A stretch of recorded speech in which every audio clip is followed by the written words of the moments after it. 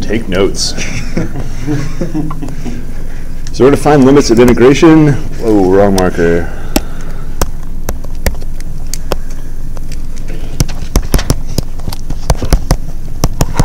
And we're in polars, so we're going to have a radius bound and an angle bound. So we're not looking for x and y's, we're looking for angles and radii. So find limits of integration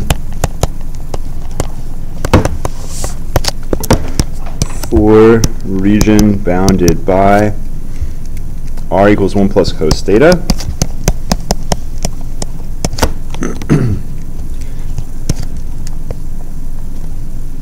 So we're outside, I should write that down, outside that curve. And the outside of the region is the first curve, the inside is the second curve.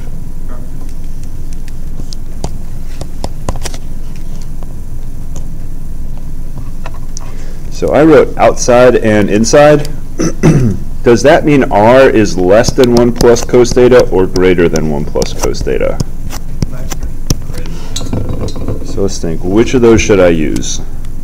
Right, of course, less than or equal or greater than or equal. Which one should I go for? It's not a choice, but what's the correct one of those? It's a 50-50 shot. It's greater than. So we want to be further away from the origin than this curve. That's what it means to be outside. And then inside, the other one will do the inequality the other way. So you're inside that circle when you're closer to the origin than the curve right there. And if we line it up with the little, let's see, little on the left, big on the right, you could write it out like this as well. If you want to make a single inequality with representing both of them at the same time. All right, how do I figure out where these intersect?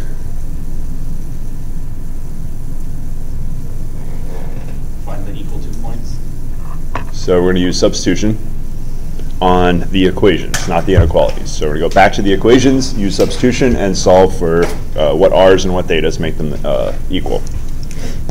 So that's the first thing we'll do. I'm going to move the screen over. We're going to find intersections.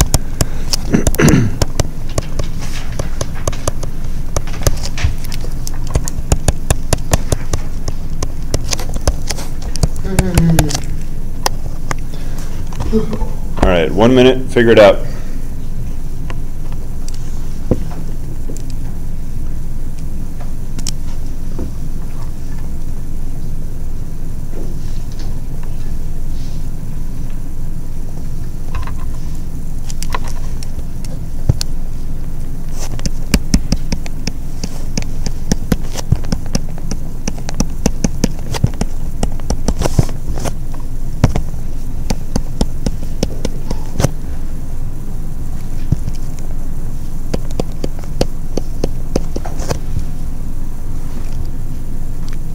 So we got cos theta 0, so it's either pi over 2, negative pi over 2, or add 2 pi k to any of those. Give me pi k. In this situation, I think I could write pi k here because they're both separated by pi, but just to be safe, I'll write it like this. We're going to pick 2 adjacent ones, so if I write them out on a number line, I know that thetas are spiraling, but if I write them on a number line, I'll just start at negative 3 pi over 2, negative pi over 2, positive pi over 2, and 3 pi over 2. I remember doing something very similar when we were doing polar integrals before. We had to figure out which function is on the top, which one's on the bottom.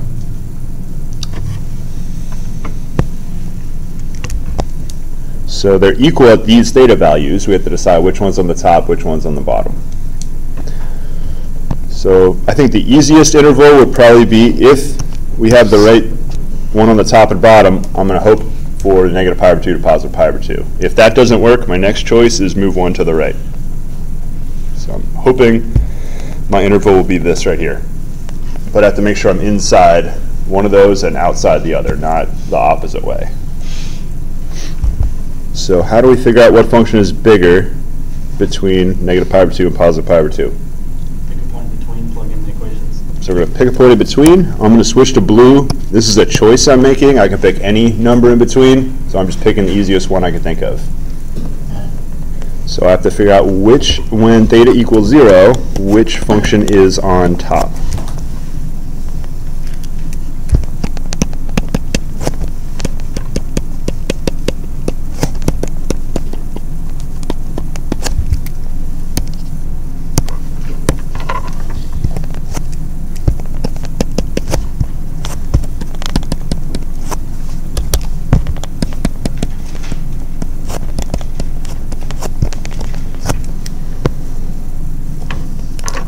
So our cosine function is bigger.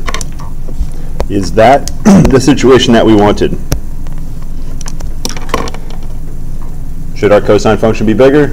Nope, it should be the exact opposite. Our cosine function should be smaller. So we're going to choose, you have a choice of which of, I can move either direction and choose the interval, but I'm going to keep it positive. So I'm going to go to the pi over 2 to 3 pi over 2, as opposed to the negative 3 pi over 2 to negative pi over 2. So this function, the reason I can choose either is because the function's periodic. So it's going to have the exact same situation happening every 2 pi it repeats. So let's forget this, and we're going to instead try right here. What's a good value to check? Pi. So same exact thing. Let's hope that the cosine function is small this time.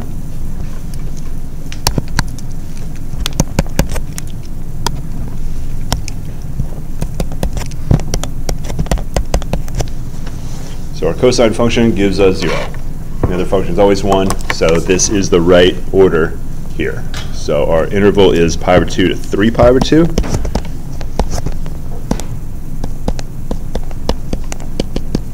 Question? So are we choosing those like interval numbers to be 1 apart because our r equals 1? No.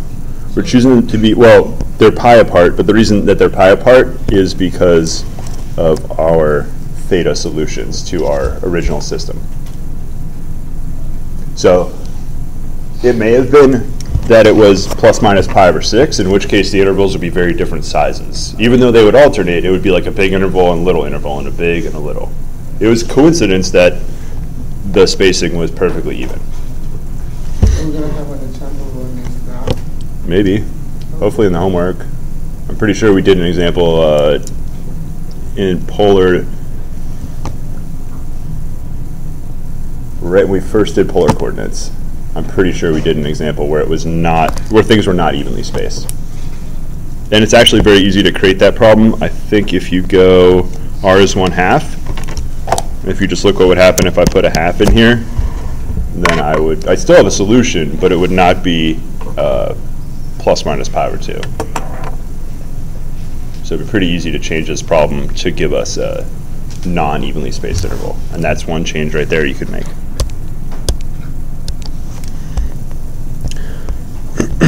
So I think we're pretty much ready to write this integral. I'm going to rewrite the polar integration. I didn't write the function that we're trying to.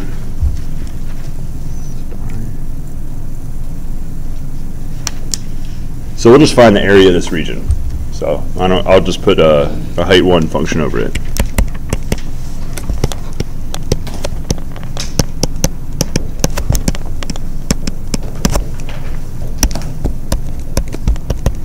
So we're going to have a double integral. We do have 1 inside, but there's always an r dr d theta. So you always get that extra r whenever you have a polar integral.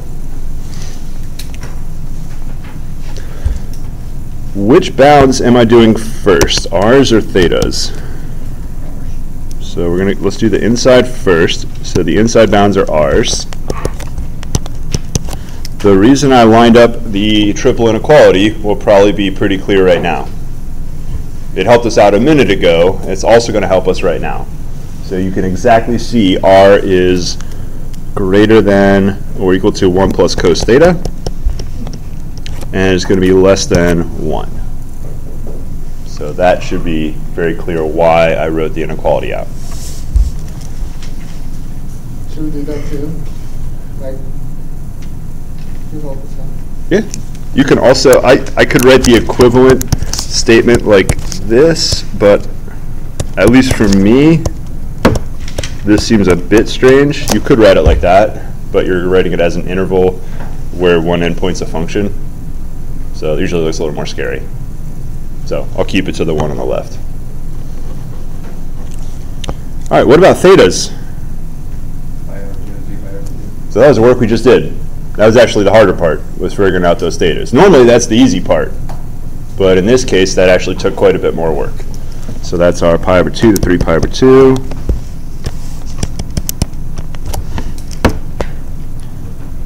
So this antiderivative, super easy. Antiderivative r squared over 2, plug in endpoints. Yes, you will have a cosine squared, but I think you've done enough integrals so far. You can handle a cosine squared, no problem. That's the power reduction formula, unless it's right next to a sine, in which case it's a u sub. So you've done enough trig integrals that I'm just going to leave this right here.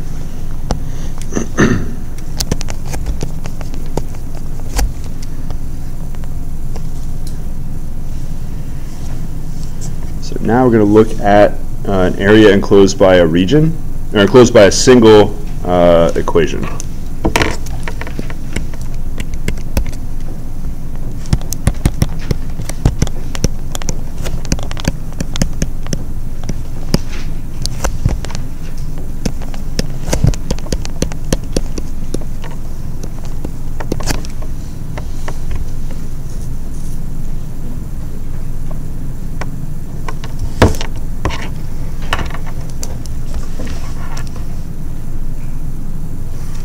So let's think about this function right here. R squared is equal to 4 cos 2 theta. I could solve this for R, but the only problem is I'm going to get a plus minus if I do so. So I can't solve all the way for R, so best I can do is get a plus minus value for R. So we'll get 2 square root cos 2 theta.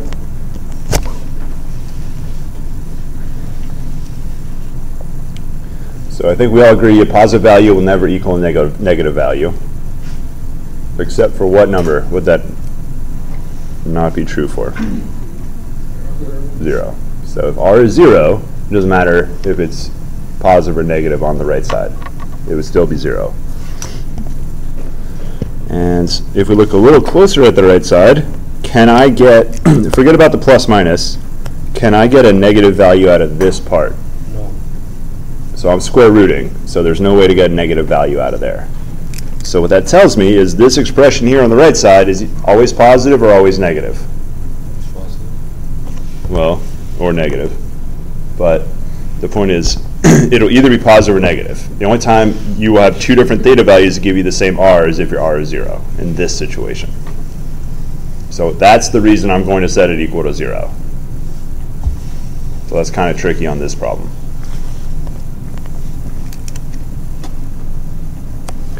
There's another r value for sure that it will repeat. We know the function is periodic. We have to be a little careful. What's the period? If you look at the original, what's the period of this? It's not 2 pi.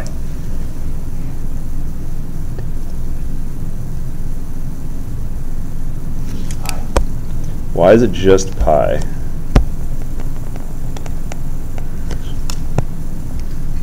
What does so multiply by 2? That's a horizontal compression of half, basically. So that's why our old period was 2 pi, got crushed down to 1 pi. So that's what you're looking at right here. So our period got compacted to half its size. So it seems like our interval length should be pi, or maybe something a little smaller. So let's set this equal to 0 and see what we get.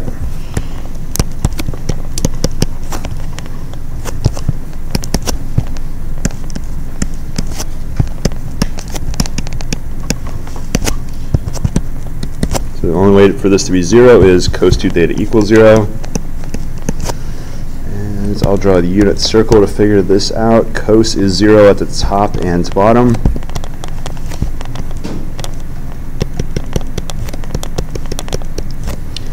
The only problem is what I wrote down are 2 theta values, not theta values right here.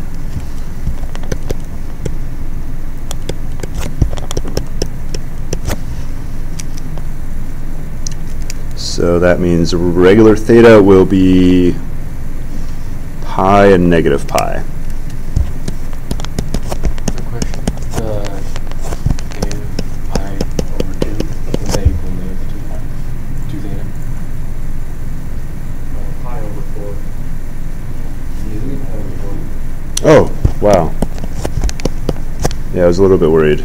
It shouldn't have gone past 1 pi, the difference between the first and the last points.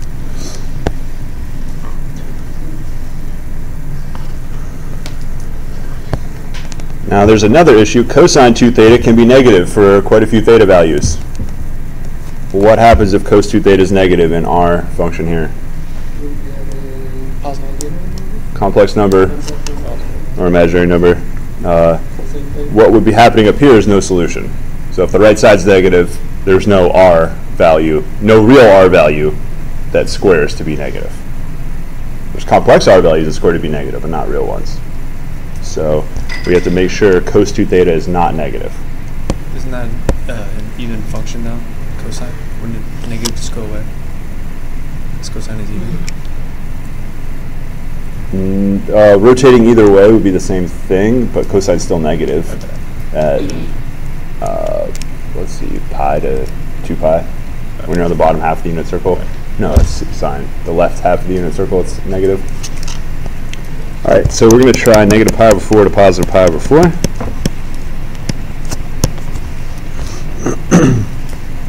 Is our function going to be defined in this interval? Or are we going to have the problem where it is imaginary? It will be defined. So our function will be positive. Yes, sir. Quick question about the quiz. Is this section not gonna? This section is not gonna be on the quiz. Not going to be on tomorrow's quiz. Yeah. But everything up to the Yeah. quiz section. Same rules apply. Okay.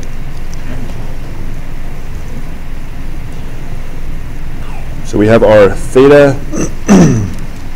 We'll line this up in integral, double integral. We want the area, so this is just 1 r dr d theta.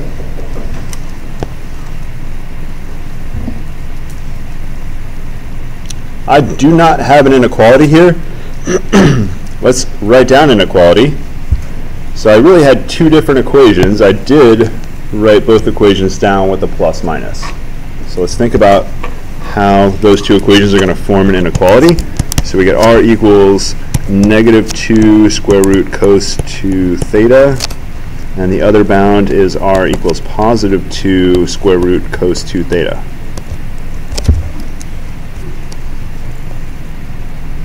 What 2 functions is r going to be between if we're inside? Going to be between these 2 functions right here. So it's going to be greater than or equal to the negative version and less than or equal to the positive version. And that comes from, if you think area enclosed by, so whatever type of shape we're going to get, maybe it's a cardioid, maybe some other weird shape, what does it mean to be enclosed? I just partitioned 2-dimensional space into 2 parts. Here's part 1, everything else is part 2. So what part are we talking about? Part 1. So enclosed means the interior of the curve. So that's what enclosed means. You're taking the inside part. What area would part 2 have? It would certainly be greater. It would be infinity. So if there's an unenclosed region, it's going to be unbounded or infinite area. All right, so we're looking for this area. That's the reason we want to be basically smaller than the positive one and bigger than the negative one. So all we're going to do, set up our inequalities. We're going to be greater than that negative 2 square root cos 2 theta and greater than the positive 2 square root cos 2 theta. All right, any questions on setting up those inequalities? So our last problem had interior or inside outside, which told you about inequalities. This one has enclosed by, which is the same as saying inside of. So those are our boundaries. So we go negative, we on the bottom, negative 2 square root cos 2 theta, and 2 square root cos 2 theta. What about theta values? So we already did that work. Negative pi over 4 to pi over 4. So basically you're doing a trigonometry solving a system of equations.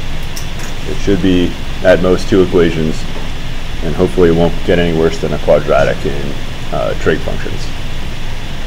So I think we only saw linear functions in trig. It looked like our functions were linear, like that guy right there. 1 plus cos theta equals 1. So they'll most likely be a linear function in trig.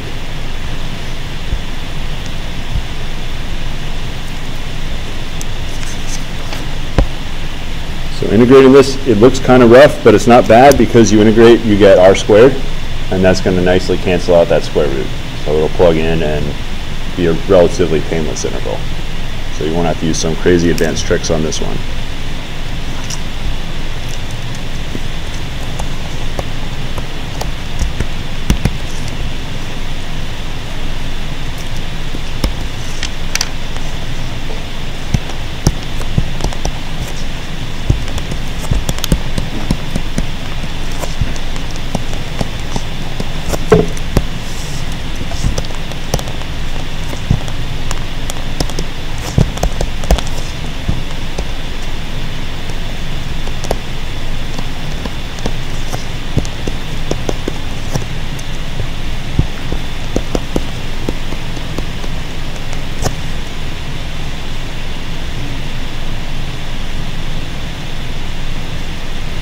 Why does this question look very different than the others in this section? So I took a rectangular equation and put it in the polar section. So that's either a mistake or there's a reason I did it. Let's think about what we're looking at. What shape will this graph have?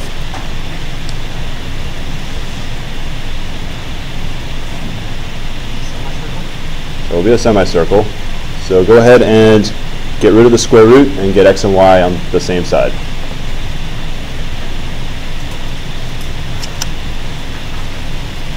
And when you have this sorted out, graph it also.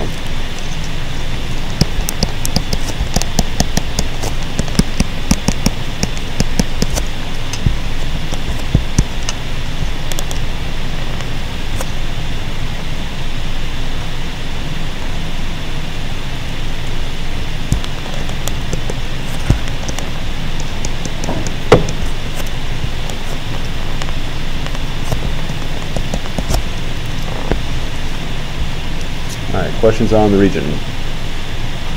So we got the half circle. It's the upper half circle because y had to be the positive square root, not the negative square root. That's why it's the upper half circle. And then our y equals 1, y equals 0. I don't know why I wrote 1. Y equals 0 is the bottom boundary of that. So what we're looking at is easily described in polar coordinates. How would I describe this shape in polar coordinates? You can't say x squared plus y squared. You can't say anything with x's and y's in polars.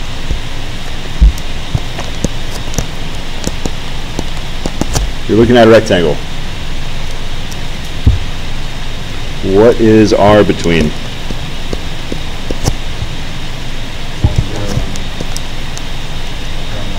0 and 1.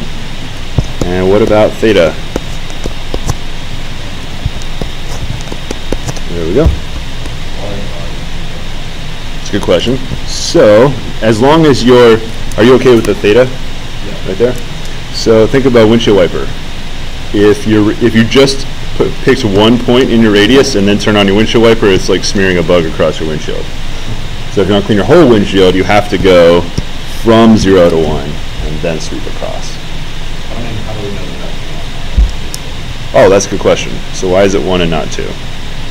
Or some other number? Yeah, that came from right there. So these are, I'm probably disproportionately using 0 and 1 like too much, but don't always assume they're 0 and 1, but we use the unit circle a lot, so the numbers are nicer. You need to say y equals 1. No, I think I did say y equals 1, but I meant 0. So we have the region right here. I could write it out as 0, 1 cross 0 pi. That's our polar rectangle written out right there. So we got our radius and then our theta interval crossed. So that turns into the polar rectangle. So I have the bounds. They're not so bad. So I'll just start writing here. We get e to the x squared plus y squared r dr d theta. So r was 0 to 1, theta was 0 to pi. What is not going to work well in this integral I wrote down? So I'm mixing things together. So we're basically doing u substitution. We're changing variables. The tricky thing is we're changing both variables at the same time. So we're really doing a double u substitution, which you'll learn way more detail next quarter. So I'm not going to go through all the detail. What's happening behind the scenes, there's a Jacobian that's happening. You can look that up if you want to. You may have heard that before. It's how volumes or areas change as you change coordinates. For us, the Jacobian is r right now. It's a determinant of a matrix that I don't want to go into. How in the world can I get x squared plus y squared out of here and replace it with some r's and some thetas? Do you remember back to pre-calculus 2 class when you changed coordinates?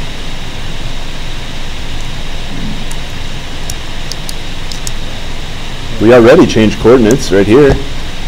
Nobody had any problems though. Probably because we were changing into a rectangle, so it was easy. How does x squared plus y squared relate to r and or theta?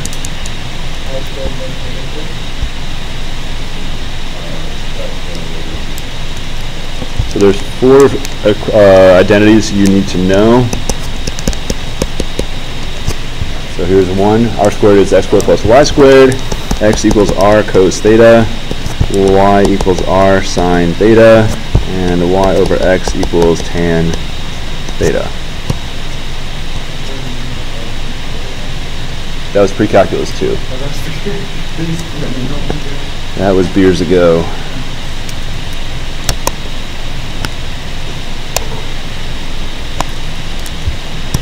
So we have e to the r squared.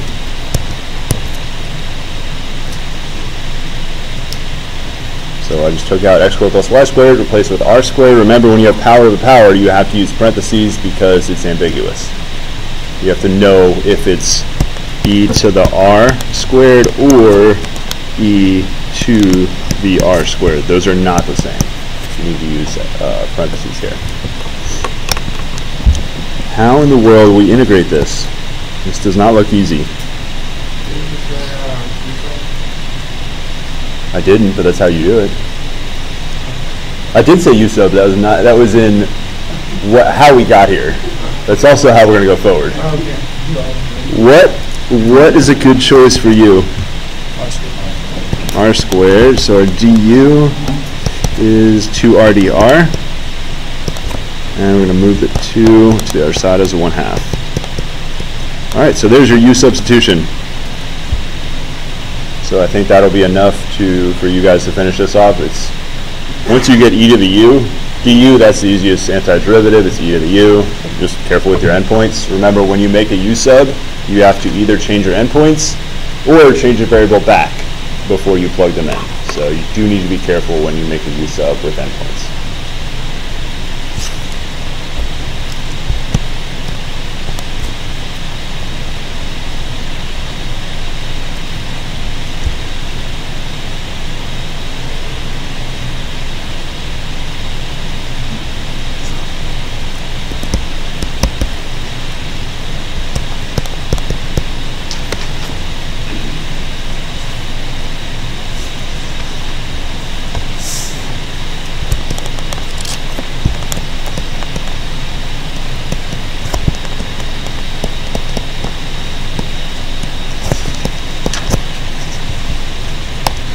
So we're going to find the volume this time of a solid bounded above by z equals 9 minus x squared minus y squared, and below by the unit circle.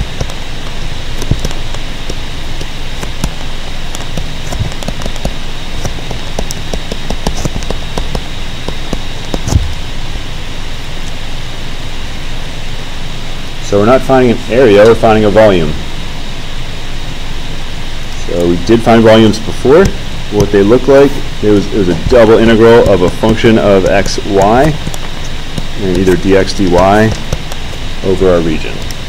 So this was our volume formula right here. So we're going to be using the volume.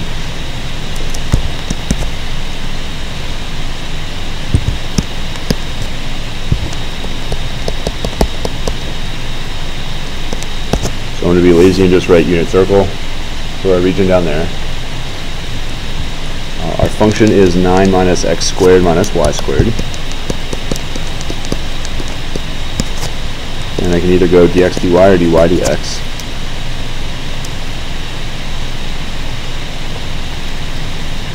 Alright, unit circle I could do in rectangular coordinates.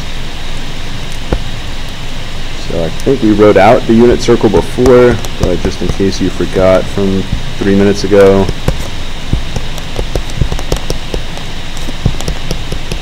So plus or minus square root 1 minus x squared. So the positive is the top half of the circle, the negative is the bottom half.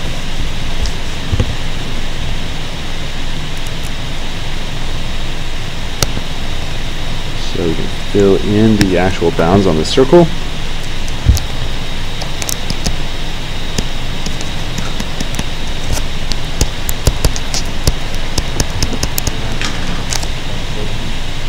That should be in x coordinates. So I've already finished my algebra. I don't feel like going back. So what can I do to change this? So if I just swap the order, everybody should be happy.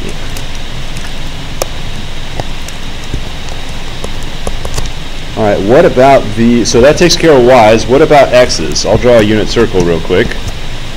What is our x bounds when we go across unit circle? -1 to 1. So that's just minimum maximum that you are going to see. Alright, so that is laid out in rectangular coordinates. You can probably integrate this. It's going to be annoying when you have your y cubes and you're plugging in square roots, so it's going to be really ugly after your first integral. This is not going to be a fun problem to do.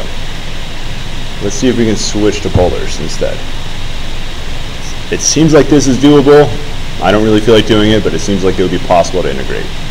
But it's really not easy after the first step. So let's go into polars. So how does our function change? We'll look at that again. I'm going to write it as 9 minus x squared plus y squared. So that x squared plus y squared is r squared. So our new function is 9 minus r squared. The price we have to pay is we pick up an extra r, dr d theta. Do not switch dr d theta order. It's not this quarter. So r dr d theta. What is the bounds for r? 0 to 1. What about theta? 0 to 2 pi. So we need to fill the entire circle, which is also the unit, I would call it the unit polar rectangle. So you do all angles from 0 to 2 pi, it's a full rotation. You don't want to go -1 to 1 on your radius because you would basically you'd sweep out your circle twice that way if you went -1 to 1. So you don't want to do that. You really want to keep your radius positive whenever possible. Don't use negative radii. Alright, that should be an easier integral to do. Your endpoints look very friendly. It's just a polynomial. Careful with your powers. It should be very easy to integrate this thing.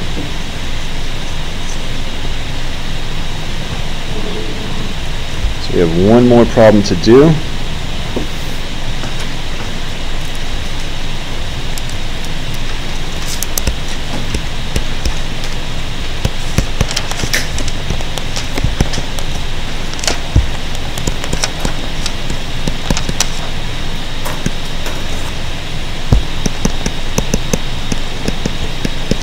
the area of a region enclosed by x squared plus y squared equals 4 above the line y equals 1, and below the line y equals square root 3x. So take a minute, sketch the region out. That square root function is a linear function, just the square root on the 3, not square root on the x. So it's a line with a weird slope. But it was picked carefully, so it worked out.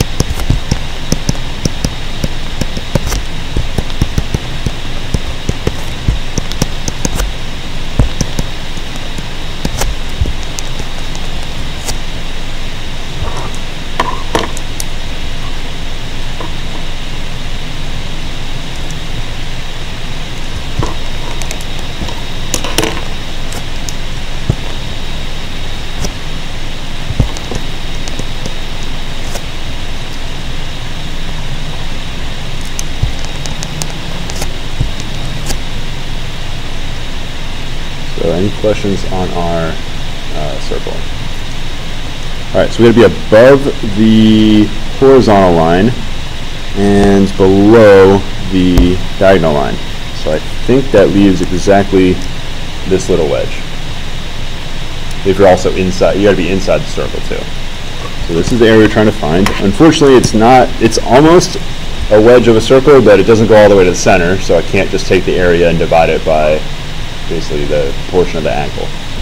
So I can't do that. So we're going to have to do this very carefully and find the area. So type 1 or type 2? I better flip back, I always forget. This has to be one of the two. This is not a region that can go either way. So this is a distinctly 1 or 2, not both. So it looks like I think we have to go type 2. The type 2 picture I've drawn is something like this, and I know it kind of looks like a boot. So it's got flat on the top and bottom. So we don't have a flat vertical side, so I can't do type 1. So we got to go 2. So type 2, we had a left function. I used g of y on the left. And on the right, I did f of y.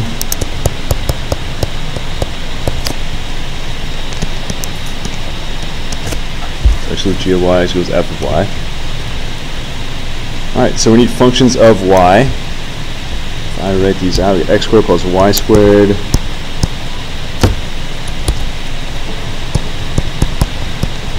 equals 4, and our y equals 1, and the other one is y equals square root 3x.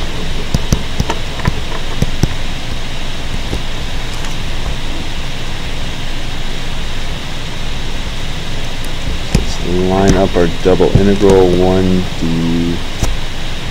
Let's see. This is a type 2, so it's dx dy.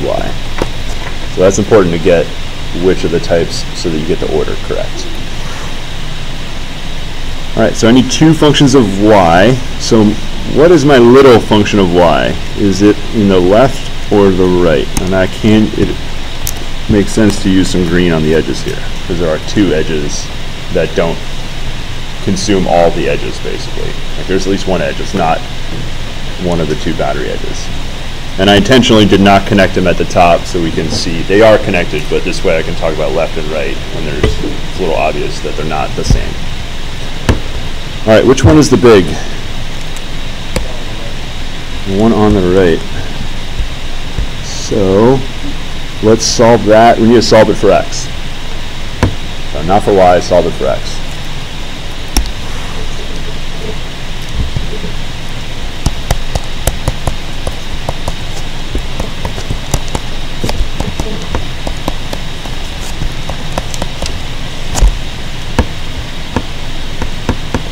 So we got plus minus square root 4 minus y squared.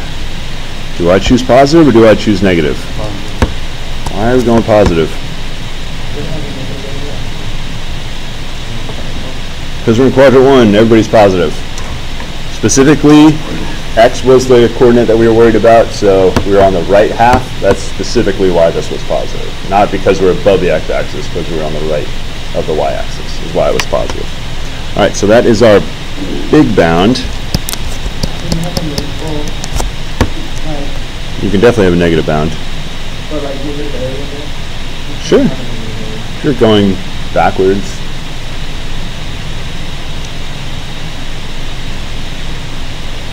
Or you flip endpoints. All right, left. What is the equation for the left? I have y equals square root 3x. You need to solve for x. So that's easy to do. That's x equals 1 over square root 3y.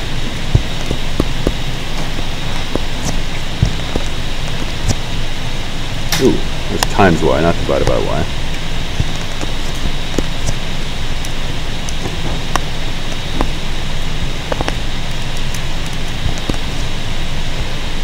And what about the x bounds?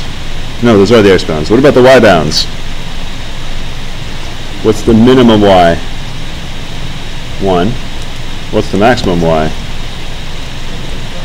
Wherever they cross. Doesn't look like it's going to be 2 though. Close to 2, but not 2.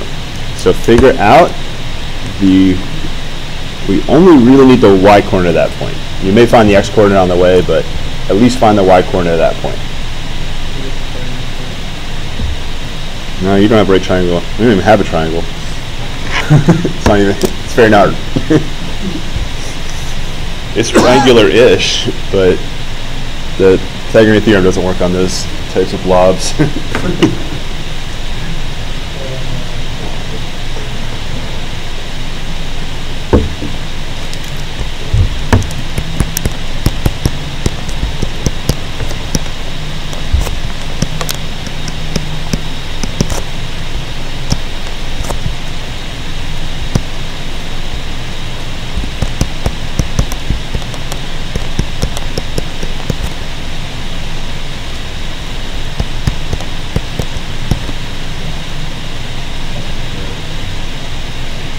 But I squared it.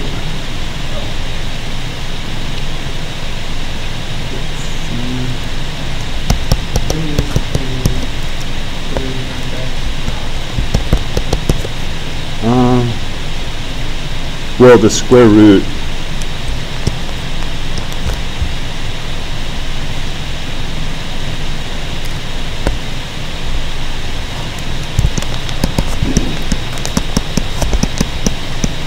All right, so our y value is square root 3.